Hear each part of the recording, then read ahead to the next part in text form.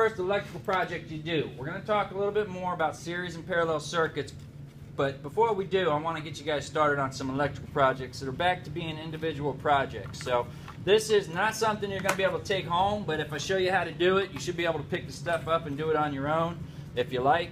But pretty much what we're doing is you're going to be wiring a power cord to an outlet that stays hot all the time, which means it's going to have power all the time, and then this switch will control the light that comes up here. Alright, so you got a single pole, single throw switch. You're going to need 2 utility boxes and 1 fixture box and a piece of wood. Now the wood I'm going to do it on is going to be this wood here, because this is going to be one for the example that we're going to use later. So you're going to need some wire, you're going to need some boxes, you're going to need your wood, and you're going to need some tools. And the tools you're going to need for this, I would get a Phillips and a flat screwdriver. You can get a 1/4 inch nut driver, but I would prefer everybody to use the 5/16 screws. 5/16, so we're all the same. Because if you start getting a couple screws that are different, then you got to try and figure out what tool's what. You're also going to need a pair of wire strippers, diagonal cutters, an electrical knife, and a pair of linemen's are good. And I can also use the crimping tool right here. So I got a crimping tool for the solderless terminals. And then eventually you're going to be utilizing the meter. You're also going to need some wire nuts, okay, different sizes, different colors. And then I'm going to go ahead and show you the screws you're going to need as well. You're going to need 2 8/32 screws. That's going to put the fixture, light fixture, on the fixture box. All right, you're going to need 4 6/32 screws. That goes for the switches and the plugs. Now normally when you get a brand new switch, they're already on it, but everybody's used all these switches before, so you got to kind of dig around for them. And then you're going to need 6 5/16 screws, which are not the ones with the tapping. Okay, remember the tapping I showed you has that bit tip on the end, the AB point. We don't want that one. We want a standard point, okay, and that's good. But it's the 5/16 head. It can be used with the flat. We don't want to use the flat. Flat's very difficult to use with that screw. You're also going to need the oval head, 1/2 inch, 6/32 by 1/2 inch. That's for the cover plates. When you slide the cover plates on, some of the cover plates have them on it. So like this one here is still screwed on, and that one's got one on it. All right, so that's an oval head, and then you're going to need the open tongue solderless connection, and that's going to be for when you're making your connections on your power cord here. Okay, so that's why we're showing you all that. So all the stuff, the hooks, all the stuff you've been practicing, you're going to put to use. And the first thing you're going to need to do is line up your boxes. Now I've got these Romex connectors. This is the last piece that you'll need, because we cannot run the wire through a hole where it might vibrate, or like say I just ran the wire here through this, right, without anything protecting it, and it starts to vibrate around. What's going to happen to that wire rubbing up against the metal eventually? It's going to start cutting in. It's going to start cutting into the insulation. It'll first cut through the sheathing, and then it will cut through the insulation on the wire, and then if it's the power wire, the hot wire, it could cause a short, which would spark it up. Hopefully it trips a breaker, blows a fuse, but it could catch on fire. So we got to have some way to make sure that the wire's secure and snug in there, and that are these Romex connectors. Now don't take them completely apart. They should have 2 screws with a piece on the top that you're going to use to lock in the Romex, and then there's a body of it that has a lock nut on the back. Alright, so when you're putting them together, if the box has already got the holes knocked out, alright, then you can go ahead and just start putting them in even before you put the screws down, because you got to make sure that you got enough room between the boxes for one there and one on the other side. You got to make sure. And then if you don't have the holes knocked out, you got to, these are called KOs. You got to knock them out. They're already pre-stamped with the exception of a little tab on the side. And the best way to do it, to knock it out, and only do this if you need to take it out. Like somebody's removed sides here and they didn't need to. So I'm going to take it opposite of the tab, place my screwdriver on the top, and just give it a quick boom, and that knocks that piece where I can grab it with the lineman pliers and give it a twist. Now, what do these look like? Wow, thank you very much. Circles, yes, all right. But what else do they look like? What do you think that you might want to try and use that as? Yeah, 1/4 for the vending machine. Don't put it in the vending machine. It don't work. It's not the same weight as a 1/4, which is what they use. So it won't work. Don't try to put it in. It actually breaks the machine. That's not good. Don't put it in the vending machines at school, okay? So you're going to have to knock them out if you need to. So I'm going to need 2 of them knocked out here. And then on the fixture box, there's 2 different holes. I got a 3/4 inch and a 1/2 inch. we're going to want to do everything 1/2 inch. So make sure when you're putting your fixture box together that you got the 1/2 inch hole facing the 1/2 inch on the utility box here. So I'm going to go ahead and put in the Romex connectors and use 6 of these tap screws, right, to go ahead and screw it down onto the wood. Sure, you don't have to have both screws all the way out, but put that right there. The lock nut goes on the back side. Sometimes there's a rough edge or an edge that's tapered. You want the tapered to go out, so the flat end, the flange end will go up against the box. This one here is not a flanged end, it's just a nut. So this is the hard part for most people, especially when it's upside down, to get it screwed on. And then you want to make sure the screws always stay up. So you kind of tighten it with your finger first, and then it's got these teeth on the side so that you can take it. That's loosening, all right? Take it like that, and now when it's all straight, I can knock it, and that makes it tight, okay, so it won't come out. Got to go ahead and do that for all of them.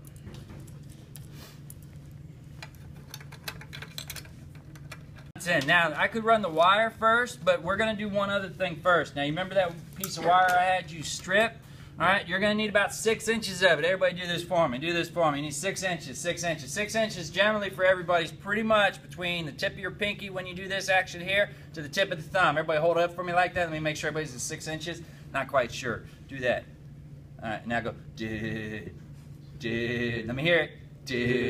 All together now, 1, 2, 3. You're not doing it. All right, you're like surfers, man. You're pretty good. All right, so that's right, 6 inches right there. So you can cut that off, and then what you're going to do is I'm making a pigtail. Now I'm only going to put pigtails in 2 of them. All right, and this is going to be for my ground. Everything's got to be grounded. If I wanted to check to this 3rd prong right here, right, and I touch anything that's metal that's in this room, I should have it connected from this outlet and every other outlet in the building to ground. So that's what this is. So we need to make sure that we've got a clear path for the electricity. This is back to safety. A clear path for the electricity to go to in case something shorts out. So like if I'm measuring right here and I touch anything metal, like whatever it is, could be the roof, but look at that, it's connected up, right? That's all connected to a grounding rod that sticks in the ground 4 or 5 feet, sometimes deeper, especially if they use the plumbing pipe that's running 10, 15, 20 feet underground, the copper plumbing. But mostly they have a rod, a grounding rod that's connected to everything on that 3rd prong. So that's a safety thing. So we're going to make sure everything's bonded, grounded to this box. Now make sure the hook goes with the tightening of the screw. So I've done that there where I got my hook, and I'm just going to hook it around. And then that's why I left that one up, so I can put this pigtail around it. Some of the boxes have a green screw that has a designated spot for the pigtail. Alright, and that's that for that ground. I need another one for the other box here. There's another way I could have done this too, but for you guys with your first electrical project, we're going to do it this way.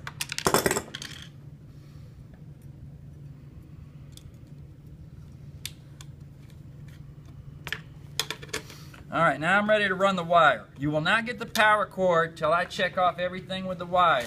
We're going to be using this 14-2.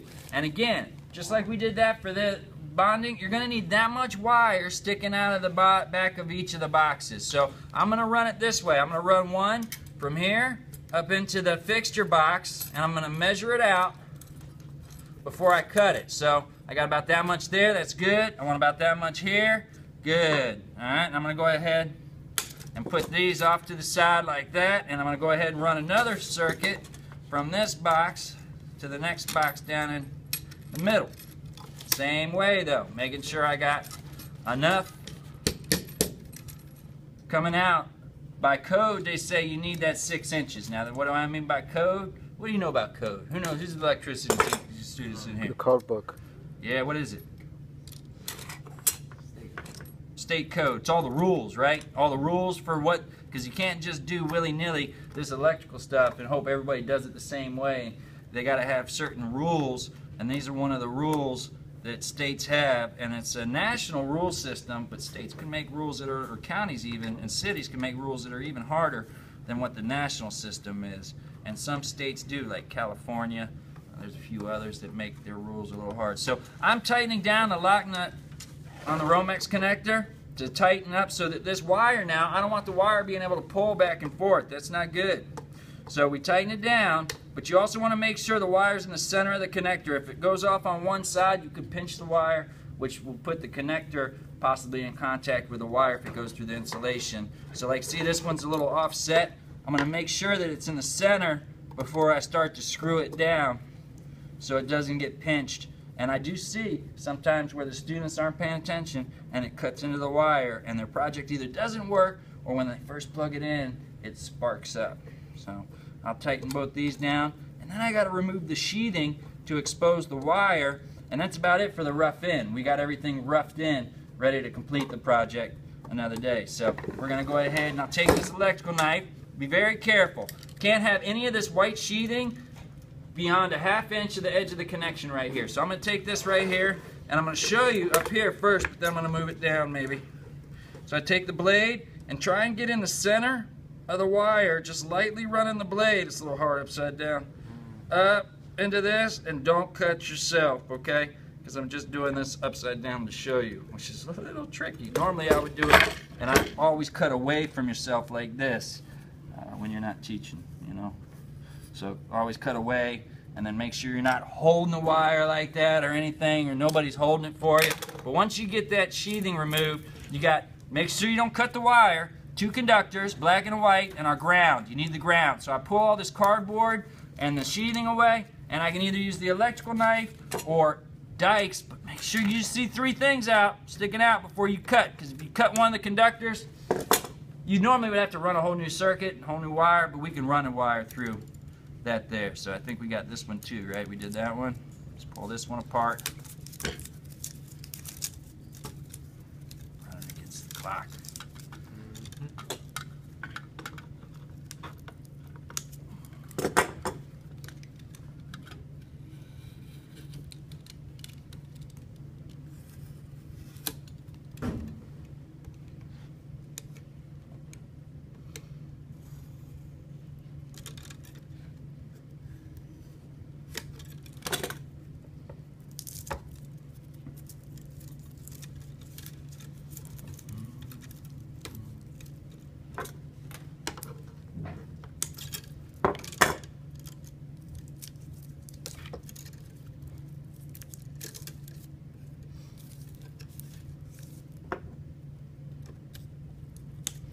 Now normally what we would do is, if this was a house, we would wrap all these up, push them back in the box, and wait for the inspector to tell us we could move on with the next part. So I didn't screw that one down yet. But we're not in the house, so you just need me to come by and take a look to make sure that you got everything the way it's supposed to be done before you move on with the next step. So I want to make sure that you got enough wire coming out, that your Romex connectors are tied in tight, that you got your ground, all right? And then I'll go ahead and I'll give you, you got to use a single pole, single throw switch. Don't confuse it for this one. That's for the next project. That's a 3-way switch. Use that, put that over there, and you need an outlet, 120 volt, 15 amp outlet, okay? And then also going to need a light fixture. And I'm going to go ahead and start off with the light fixture up here at this top fixture box. So I need to put this ground, now this is plastic and it doesn't have anywhere else for a ground because it is made out of plastic. So we're going to just take the ground and I'm going to put it right here on the box. The box needs to be bonded to the others, but nothing with the fixture needs to be grounded. So we'll go ahead and I'll just wrap this around that screw and tighten it down and then just push it down, and I'm done with that one. I'm done with that ground. So we can just push it down in there like that and push it way down so it doesn't have a chance to touch anything else. Now for this one here, need to know how much to strip. Even though I'm not using the switch in this one, I can use the, or your thumbnail, whatever you want to use. But you could go ahead, now this is number 14 AUG. Make sure it matches up with the 14 AUG on the strippers. Strip your 2 connectors. Take your needle nose. I like the dikes myself. And you put the hooks on.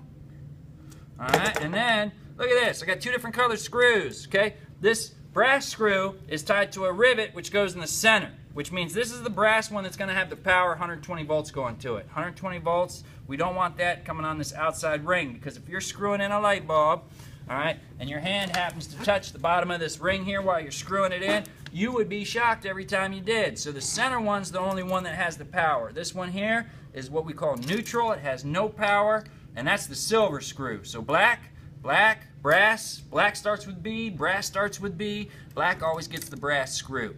White always gets the silver screw. So that's how I know which one to hook up to.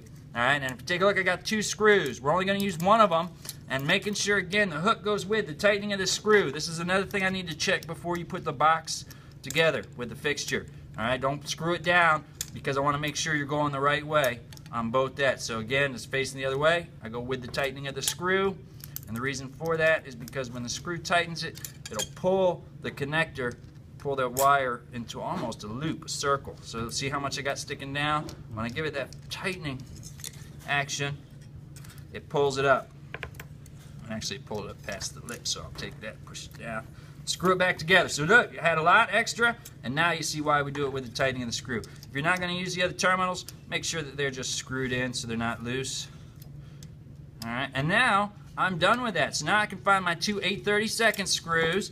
I push this down into the box like that, and then I would go ahead and put the 2 screws in right there. I'm also going to do the switch. Now the switch, the single pole, single throw switch, black, 2 brass, 2 blacks. So I'm going to have these 2 go together. All right, and then I'm going to have my 2 whites go together, but there's not going to be a break on the whites. Whites are just going to go, my neutral goes right from one side all the way up to the load, which is on that side there. So I'm going to just tie those with a wire nut. These 2 are going to have the 2 breaks here. And then, look, I got a green wire there, and I got all these wires here. So I'm going to need to make another pigtail. All right, I got just enough to do one more pigtail for something else. So take that, do this first actually. I'm going to go ahead and do my ground first, tighten this one up, and then I'm going to show you there's 2 ways we can tighten all these things together. One of them is using a wire nut, but you don't always need to use a wire nut with the ground when you're bonding if you got enough of them. You can kind of, it's just the tooth that's getting me. All right, right there. Thought I had a pair of needle nose here. Somebody take my needle nose over here. Nobody's gonna admit to it. Alright, so that's all done. So look, I'm gonna take all these wires, these grounds together. Got my pigtails. I'm gonna try and make them all about the same size. Alright, I might have to trim a little bit, which I can. I'll just take it, trim it like this, and then watch this. I'm gonna take my lineman's, I'm gonna braid it.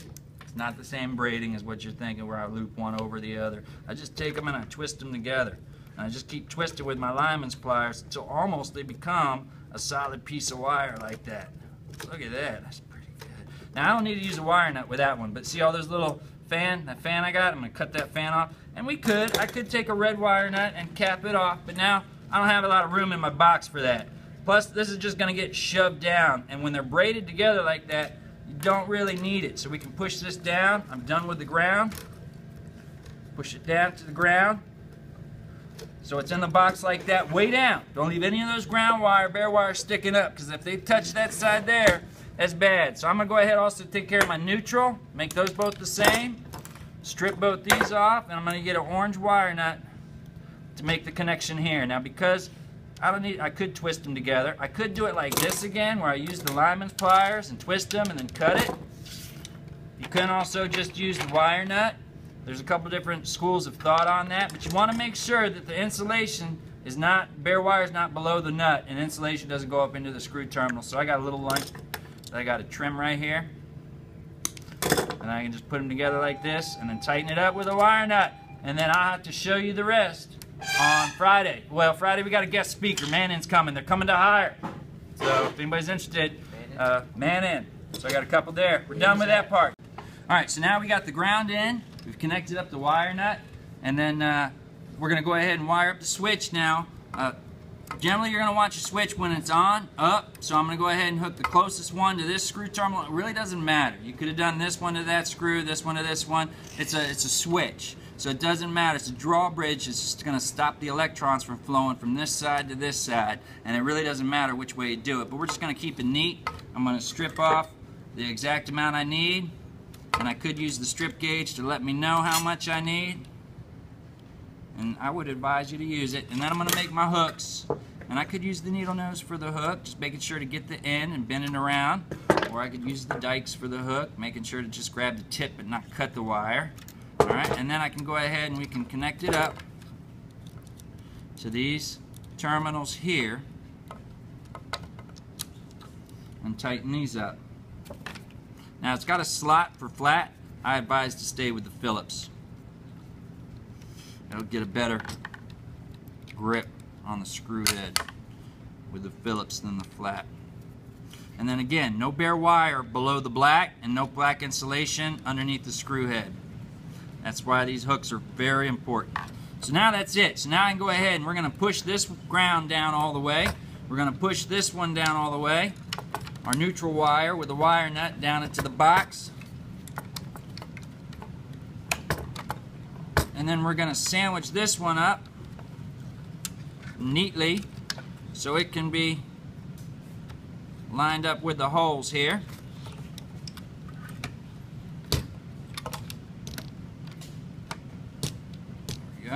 Alright, and then I can get my screws and we'll screw those down.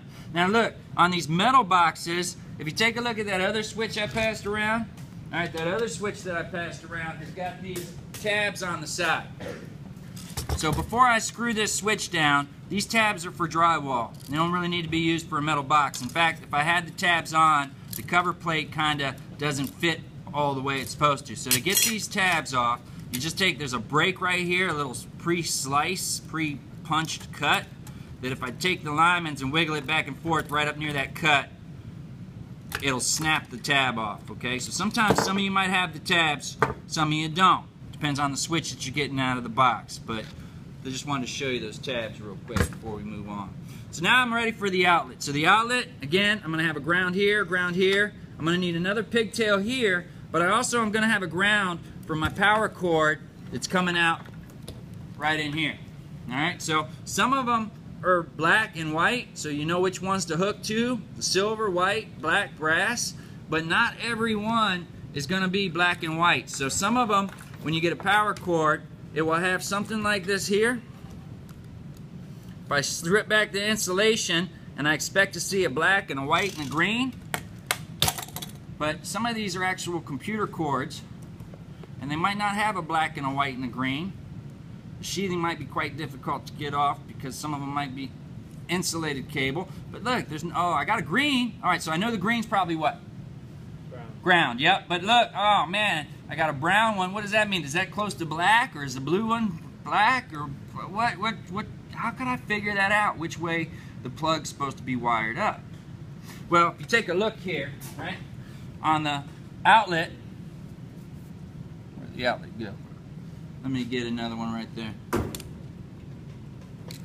So if you take a look on the outlet, because of this polarized plug, it's got the either some of them are fat on one side that won't let you put the fat end into the skinny end, or they got the third prong here like this, right? So I could figure it out this way. If I plug this in, right, and I take a meter now, my multimeter, the continuity that we were using earlier to check and show ground, right? So if I hit this one on ground, and I hit the green one, the green wire should beep.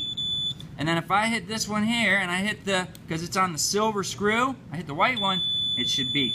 And if I hit this one here, it should beep. Alright, so that's one way that we can confirm that these wires are connected the right way. And if you didn't have one like this one here, same thing. Plug it in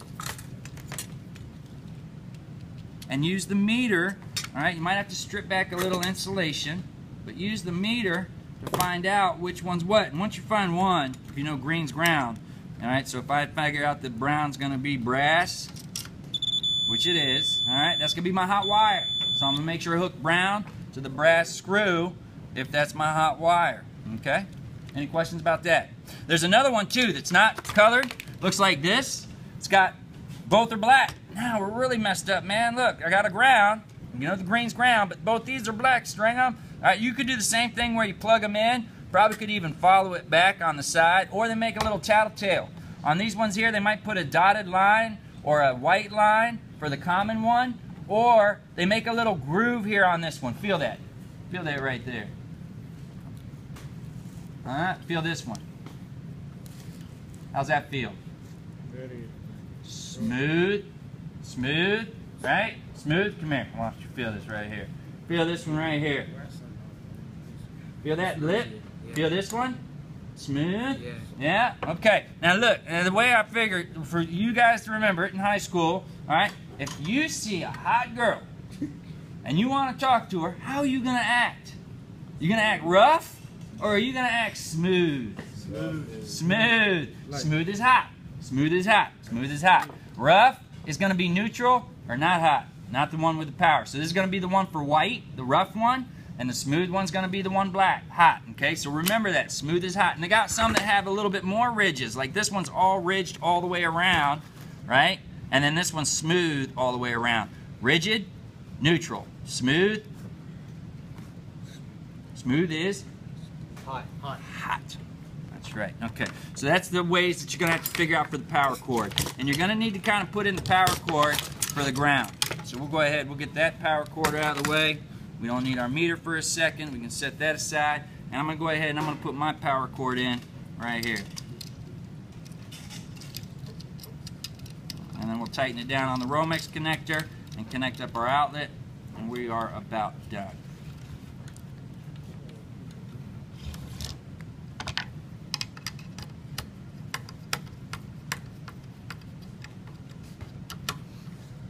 Pause it for a second. Okay, look. Hey. Alright, so we're going to go ahead and strip the wires back.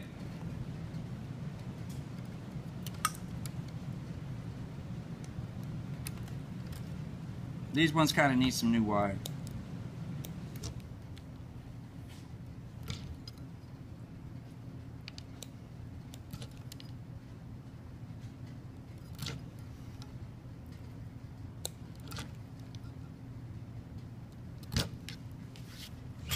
Alright, so we are set with these here. And we're going to go ahead and do all our grounds first. So I'm going to need another pigtail for this one here, which means I'm going to need another piece of wire stripped out.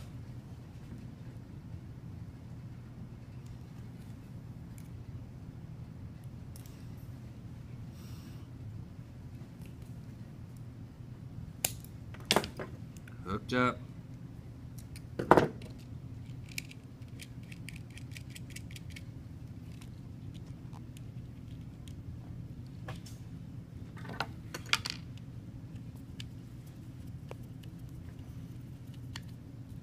And now for this one, you are going to need a wire nut because you have a solid, a solid, a solid, and one piece that is stranded. So I could attach this to the box down at the bottom with one of these solderless terminals by crimping it on. All right, so I could put the open tongue on and put it down there. Or I want you to practice putting one stranded with a bunch of solids. And the way it is you're going to line them all up as best you can.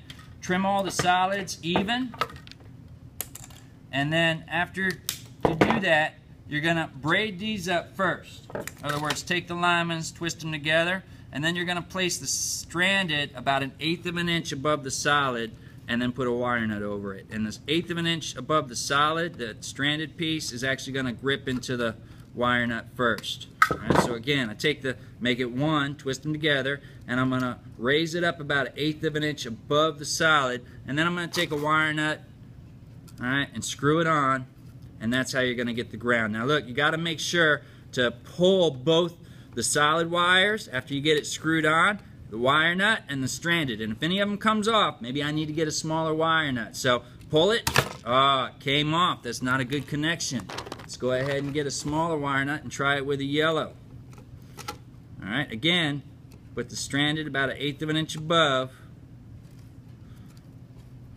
And then tighten it down. And when you do, it should take that stranded and twist it around the solids, and we're good. All right, so now that ground's done. I'm going to push that ground down to the bottom. And I got 2 screws and 2 more conductors. Now for these here, you're going to need to use the crimping tool. All right, and I'm going to cut for the crimping tool. Only 1/4 inch of the stripped wire needs to be exposed for the crimps. And this is another reason why you're practicing it over there. So I just take this terminal, make sure the bare wire doesn't stick underneath. All right, and the insulation should go up about 1/4 inch. And then this lineman plier has a crimping tool as well. So I'm going to place it in here like this. Tooth's on the back, cradle's in the front, and crimp it down. And again, it should be able to hold 60 pounds, which is about the weight of the, well, not really the weight of the project. You're going to need 2 of those. One for neutral, one for hot.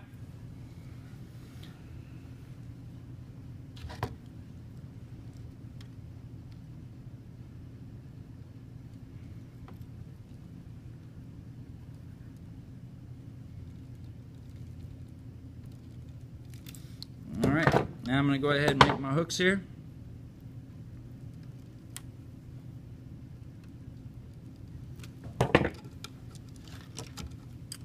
And my brass is going to go over here.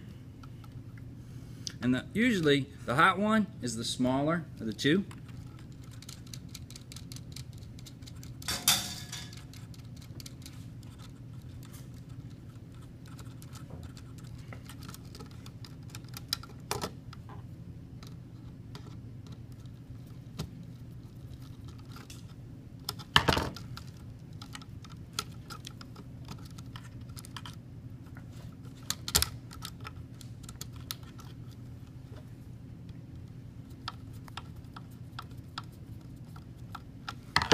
Alright, these are ready. I'll go ahead and push these down in.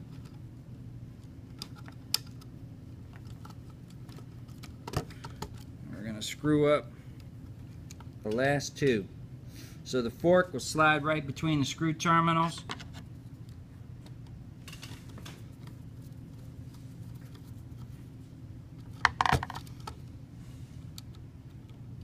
See, no bare wire. That's close, but not quite. Good. Alright, up underneath the screw terminal, tighten it down. And now we're ready to close everything up. So again, before you close everything up, let me check everything, and then you can go ahead, and you're going to need 2 8/32 screws for the fixture.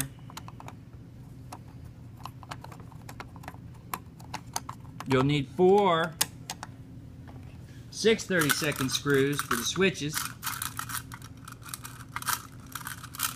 Look like that. And the outlet.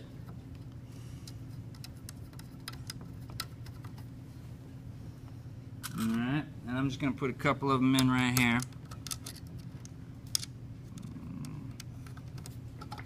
And then you'll need the pan oval head screw for the cover plates. Now look, I'm going to talk about something real quick. Now you see I put this and it kind of looks like it's upside down. This is actually the way they want switches, outlets put in now. And the reason for it is because if you had some change, right? If you had, I had a ring here. Yep, here it is here. Let's say you had a quarter and it dropped out and something wasn't plugged in all the way, right? That thing can come down now. And what's it hitting? Which plug is it hitting? The ground. It hits the ground, bounces off, not a big deal. But if it's the other way, okay, if it's the way that you normally see it in your house and it's not plugged in all the way and something falls down, which is it hitting now? Both the polarities, yeah, positive to negative, which is actually going to cause a spark, and it should trip a fuse or trip a breaker or blow a fuse. But if it doesn't, then it's going to spark up, catch on fire. So they're telling now put the plugs in with the grounding plug on the top. So you can, if you want, you can put it the other way. Doesn't matter to me. All right, I'm just showing you that because they tell there's a couple different. The jury's out on that. You know, there's a couple different scenarios for how that's supposed to be in the real world. But most people just keep it standard. I don't see a lot of electricians doing that unless it's a hospital. Next time you go to someplace though, a commercial business or something, take a look at the outlets, see which way they are. It's kind of a little experiment. All right, so I'm going to go ahead and I'm going to tighten these up, and then I'm going to go ahead and I'm going to put the cover plates on, and then we'll go ahead and test it out, and I'll show you that for the last little bit. Okay, so now you've installed the outlet, the power cord, wired up the switch, the light fixture, and we used the 2 8/32 screws to screw down the light fixture, 6 32 for the outlet and the receptacle, and now you're going to go ahead and put on the cover plate. We're going to use these cover plate screws, which are pretty much oval head.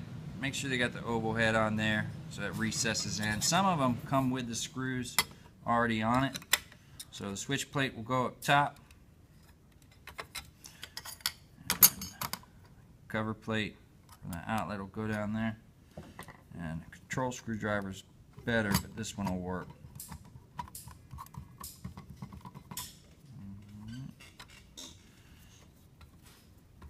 Now, if you're OCD, you're going to want to try and make these all line up. If not, it really doesn't matter. But some people like to make it look really neat with connecting it up. Alright, and that's a finished project, pretty much. So you got to test it out. First way you're going to test it out is we're going to test to make sure everything's bonded. All the boxes are bonded to ground. So I'm going to put it on continuity, and we're going to use the meter to make sure it works. Third prong, everywhere I touch on metal should be beeping. So all the boxes are bonded. Connectors, both grounds, that's good. Now, we don't want it beeping when it touches either side for polarity on the outlet. That's good, no beeping there. No beeping there, that's good. And then it should beep if I test it. This is neutral, and the neutral goes all the way up here without a break. Should not beep in the center, whether the switch is on or off. This one though, I power hot lead, and then it won't beep up here until we turn on the switch. So we've tested the entire circuit. We're ready to plug it in. Once you've done that, then you can plug it in. And then you're also going to test the polarity with a polarity checker before you screw in the light bulb. So this is off, test the polarity. If 2 orange show up, then we're good to go. 2 orange show that it's wired correctly. If you didn't have a ground, or you had the wires, the black and white, reversed, it would be a different setup. Alright, and then test the light.